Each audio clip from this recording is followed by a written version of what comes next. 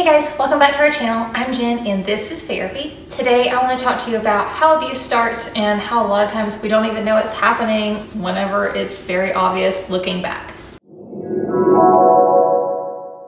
Hey guys, I just want to jump in and say a few things really quick that are important to this video. Number one, our channel is normally a service dog channel, so if you're finding this because of the abuse video, that is why I have a service dog, is because of all of the abuse. It actually gave me PTSD, so that's why I have a service dog. So it all ties in together, but I feel like this could be a video that people find randomly and are like, you know, her content isn't consistent, so that's why. But I have other PTSD videos and I'll link those for you guys if you're interested.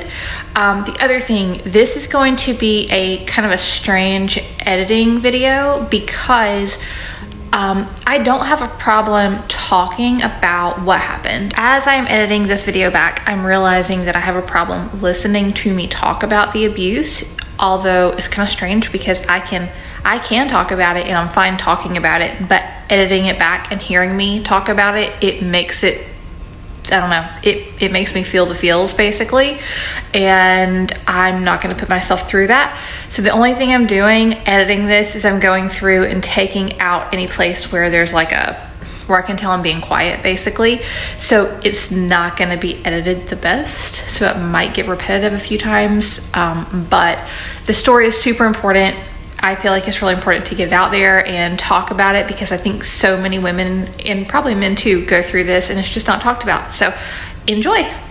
I'm talking about domestic violence and abuse within a relationship. Of course, this could be any type of abuse that you are going through, and looking back on it is different than how you perceived it at the time. And I think a lot of this has to do with being gaslit by your abuser. Because whenever you do mention things like, hey, wow, you know, I feel like that wasn't right, or you were really mean just then, you know, bringing up things where you felt like you were treated badly, they will tell you you are too sensitive, or you're crazy, or, you know, things to make you feel like you are incorrect. So in my experience, I have been told for a long time that I am extremely sensitive, and I do know that I am sensitive. I'm a very sensitive person, I know that, and I've been told that for the majority of my life. Also, keep in mind, the person who was abusing me, I had been in a relationship with since I was 14. So not continuous that whole time, but basically it set the tone at an early age that I was sensitive and they were just being normal. And that was kind of built into my brain. Like, okay, I am sensitive, you're right, you know, I am being sensitive. So a lot of times, the majority of the time actually, I wouldn't tell like things that had happened because I had essentially been brainwashed, and I don't think that was the intention at the time, by the way, but I had essentially been brainwashed to think, well, you're just too sensitive and this is like normal, and normal people joke like this, and normal people are mean to each other and whatever. And I do think there are relationships where, you know, it's a lot of like back and forth where you kind of like pick each other apart in a funny way. And I think there are people who do that with each other and they find it funny. And if you have two people who are doing that, I guess it's different, but I'm not that way. Like, I don't find humor in calling out your shortcomings. Like, that's not funny to me, but I know a lot of people do joke that way. So you see how I'm justifying it at this point. And I would do this within my relationship. And it got to where it wasn't just picking little things and being mean. It got to where it was body shaming. It got to where it was threats of like physical things, or throwing things, or whatever. And it snowballed. And the reason I'm talking about this in this way is because I feel like a lot of times people will be in an abusive relationship and it starts out where it is just like, well, they said this and it kind of hurt my feelings, but they said they were joking, and they said I was sensitive, and I am sensitive, and they said they were joking, so I believe them because they love me and they wouldn't hurt me. And then it progressively gets to the point where somebody's pulling weapons on somebody else or hurting them. And I think the place between where that starts and where it goes is so blurred, and it happens like it is a snowball. That's the only way I can describe it, is what happened to me in my situation was a snowball. And it would start out with like little, and then a little extra would be added, and a little extra, and a little extra. And you're conditioned the whole time along the way to feel like, you know, it's just you're being too sensitive, they're just messing with you, or, you know, whatever it is, to where it eventually gets worse and worse, but you've been conditioned along the way to just accept it. And then whenever you open your eyes one day, it's been a nightmare, and you feel like, you know, you were wrong for thinking that it was a nightmare. And also, because of my experience, I didn't tell anybody a lot of the stuff that would happen.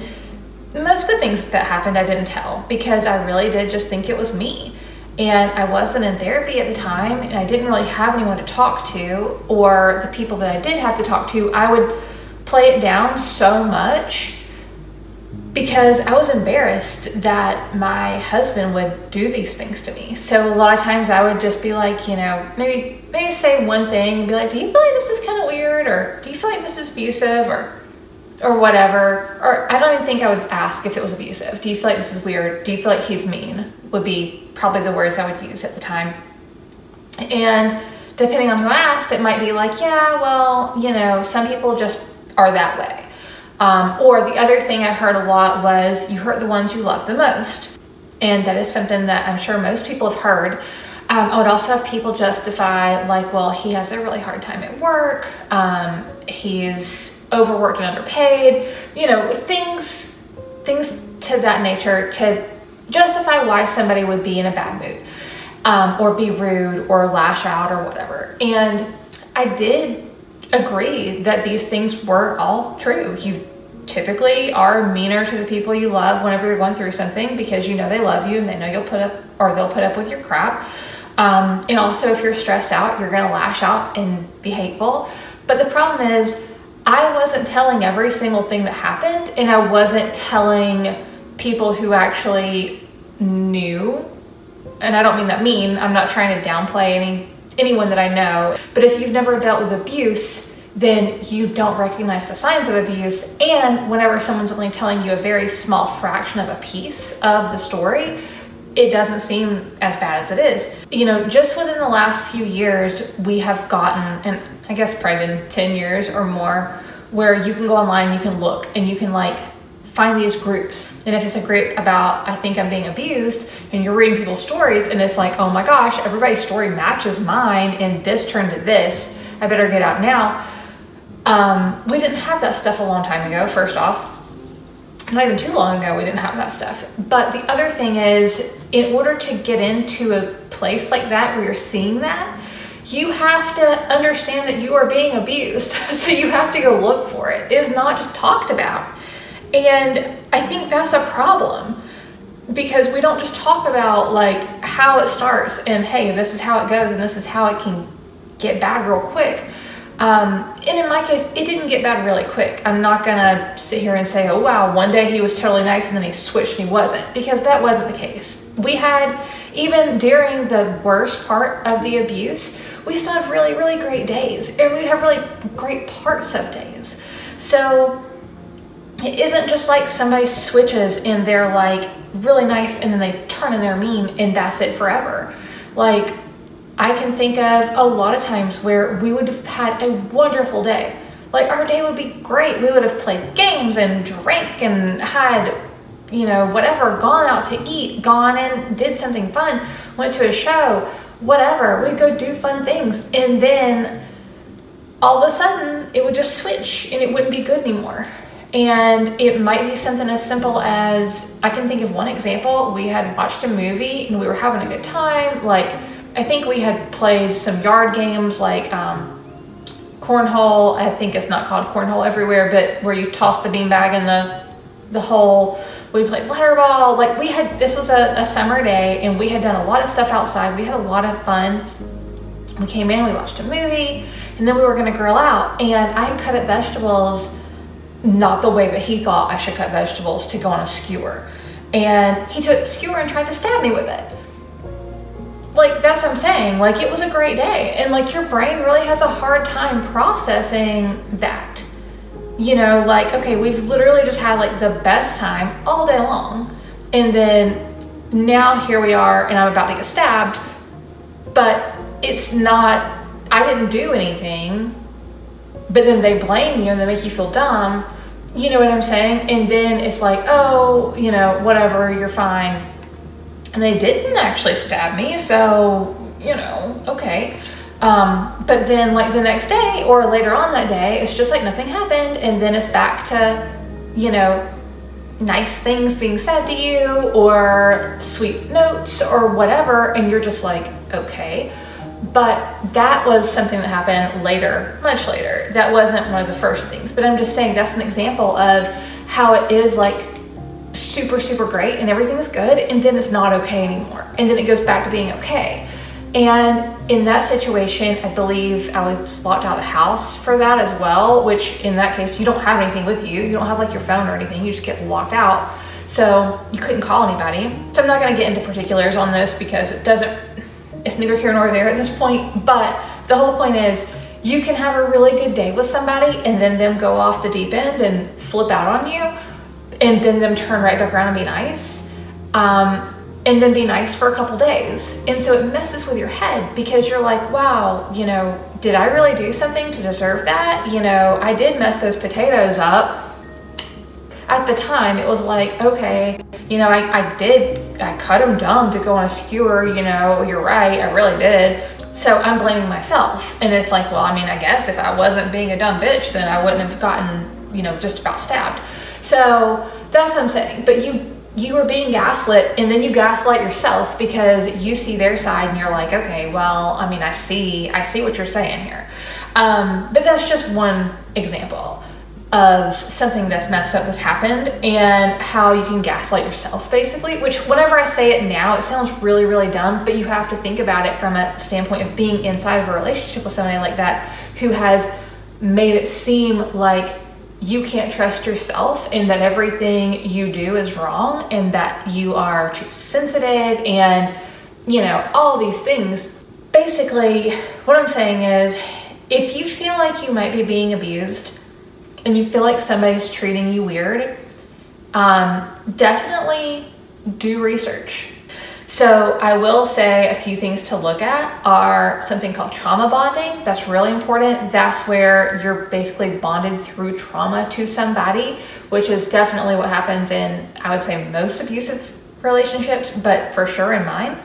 And the other thing is gaslighting, which I think gaslighting is something the majority of the public is familiar with at this point, particularly women. I think we're, you know, hearing that a lot more and more in the past few years, but trauma bonding and gaslighting, because those are two really big, important things that if you are being abused, you're probably going to relate to and be like, oh, wow, I need to find out more.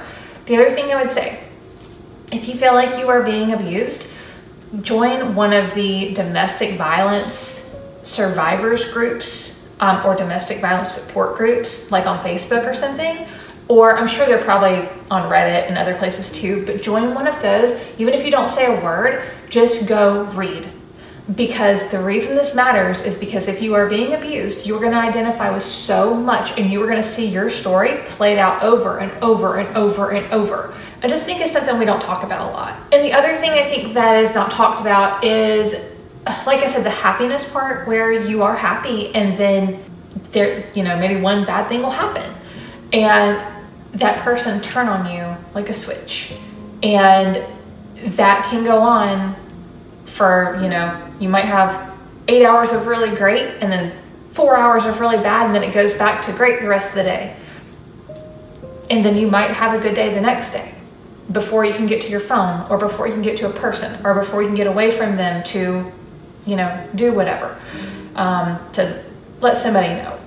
But I would say the majority of people wouldn't have known. And definitely goes for people at my ex-husband's work, because we would go to work functions and, you know, it was like everything was great because we were in front of people and he wasn't going to be mean to me there, of course. You know, like things were going great and he was being nice because we were in front of people at his work, so he was going to be good to me. And I think people who saw us would definitely be like, you know, no, he's not mean to her, he's good to her. And even he used to bowl, and so we would go to the bowling alley he was in a bowling league, and we would go and like people would see us together, and it would be like, you know, no, he's a good guy. He's good to her. You know, I see him be good to her. And they would see that because he was. But then, you know, he wouldn't be good to me. So I think that's another way that people do perceive abusers a lot of times as being really good people, and they wouldn't do these things because they don't do them in front of people. Point of all this, if you think that there is something wrong and you feel like you're being mistreated, you probably are. Even if you feel like you're being mistreated and somebody's saying you're just too sensitive, but you feel like it's wrong, that can still be abuse. So you don't have to have somebody else justify it for you. If you feel like it's wrong and you don't feel good about it, and you feel like somebody is purposefully hurting you and being mean to you, or purposefully saying something, even if they know you're sensitive and like, why would they say it anyway, is how I look at it, that's abuse. And like I said, if you feel like you're like, wow, I kind of feel like this is abuse and this, I don't know, join some groups and just read comments, because I think that's really eye-opening, and that's what did it for me, which I wish I'd done that, you know, way before I did. But I think just seeing other people's stories, you know, it helps you to realize. So also in my experience, my husband was not abusive all the time. It started out that he would be abusive maybe a couple days a month, maybe. And then it progressed. By the time that everything really ended, he was abusive probably 4 or 5 days a week out of, you know, every single week. And it got progressively worse too, because at first it would just be, you know, maybe some unkind things said, and it got to the point where, you know, weapons were pulled on me. I was constantly locked out of the house. I would constantly, just a lot of things. I'll make a video going into detail one day, maybe. If you guys want to see it, I can go through and list a lot of the things that happened. At this point, I just want to raise awareness and let people know what abuse is. So even though it's not exactly comfortable to talk about everything, I still think it matters so much, because I think there's so many people who just feel like, oh wow, it's like normal. Like, I mean, I used to get locked out of the house multiple days a week, just randomly, because I did something dumb, where I wasn't doing anything dumb really, or maybe I might do something that would be like, you know, maybe I didn't think it through all the way, but it wasn't like ever to be mean. So I hope this has helped you to maybe look at things from a different perspective, possibly. So if you feel like you're being abused, you probably are, but also if you feel like you know somebody who might be in an abusive situation, send them this, or at least like tell them what you've heard. Another really important thing to talk about here is, if you know someone and they are being abused and you know that, do not give them like an ultimatum and say, if you don't leave them, then don't talk to me again, or I don't want to hear you complain about this anymore unless you're going to do something. I had people tell me that, and it just made me stop telling them what was happening, which isolated me even more. Really just need to talk. I didn't have a way to leave, and I didn't have a way to take action and do anything about it at the time. But by somebody telling me, if you don't take action and do something, I don't want to hear about it anymore, it really took away an outlet for me.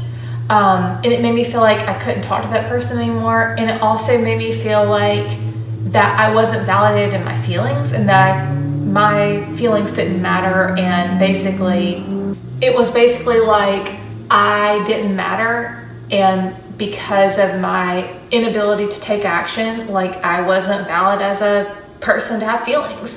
So don't do that to somebody. Be a listening ear. If you know someone who's going through abuse, validate them, tell them, yeah, that's messed up, you know. And the other thing is, if for some reason they try to leave and they want to get back with the person, still support them anyway, because a lot of times it takes people, I think it takes people like 7 times to leave an abuser usually. Like, it's a lot of back and forth usually. So just be supportive and try to just hear them out and validate them in their experience. Offer resources if they ask for resources. You can say things like, hey, I heard about this thing called trauma bonding. You might be interested in reading about it or hearing about it, and send them a link maybe. But it is very hard to break that bond. For me anyway, I felt like I wanted to see the best in my husband, and I just could not wrap my head around how this was actually him now and he was really going to be this way. Because I'd known him for so long. It's like he wasn't always this way, some things happened. And I think a lot of people are that way, where they just feel like they can't accept it almost. So if you have questions, or if you're interested in hearing me talk about this more, definitely let me know. Leave a comment and let me know. I am happy to open up and tell pretty much anything that I have experience with. It's really important to talk about how things can be perceived to be one way, even in your own mind, and then, you know, a few hours later change and then go back. And it's not because you're crazy, it's because of you truly want to see the best in somebody and you can't believe that they would do this to you. A really important thing to know is that that is why I have PTSD. So it can cause you to actually have health problems if you're being abused like this, and it can traumatize you forever. So I didn't know that at the time. I found that out much later, and now unfortunately it's gonna stick with me forever in a way that I totally would have never expected. So just be aware that that can happen. And also, if you're a person who's watching this and you don't have the same experience, be aware that that is a way people can get PTSD, and it's a totally valid reason, because you're basically at war all the time in your own home. So I hope this was helpful. Like I said, leave a comment if you have questions, or if you want me to touch on any additional subjects with this, topics, whatever. I'm happy to do what I can. I'm gonna link a subscribe button up here. By the way, we're usually a service dog channel. If you found this out, I have a service dog for my PTSD. So if you're interested in that, definitely hit subscribe. I will link a mental health playlist over here and a video just for you here, and we will see you soon. Bye guys.